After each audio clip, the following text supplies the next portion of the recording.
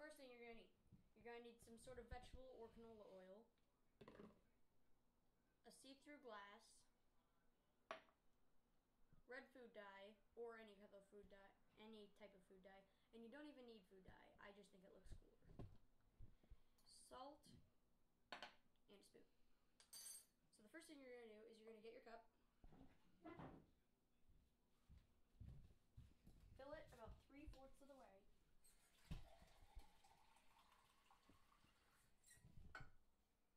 About this much. Then you're gonna get your food dye. Put in about 5 to 7 drops. 1, 2, 4, 5, 6, 7.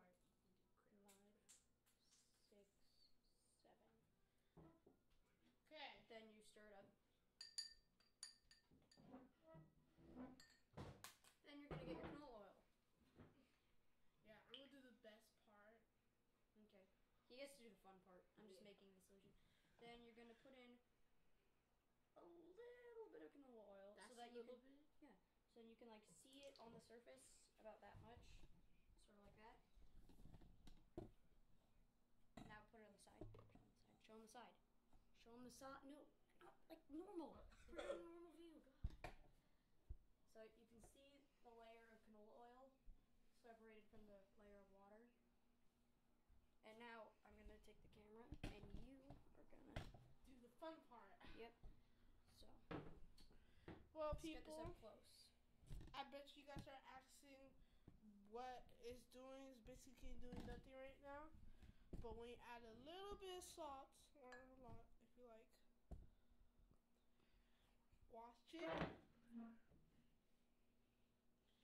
Going down. Put in some more salt. You need a lot of salt.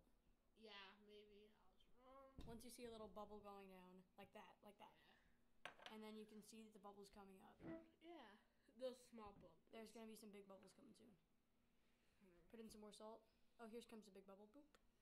And once you put in enough salt, it will bubble up a lot. Let me put in some salt. You got to group the salt into one area. Then you're going to see a whole bunch of bubbles come up like that. Then they come down and up. Yeah, like and a real lava lamp. Yep, it's a real live lava lamp. See, now you know. This also can be your science project too. Science projects for school. Yeah, we're in summer right now.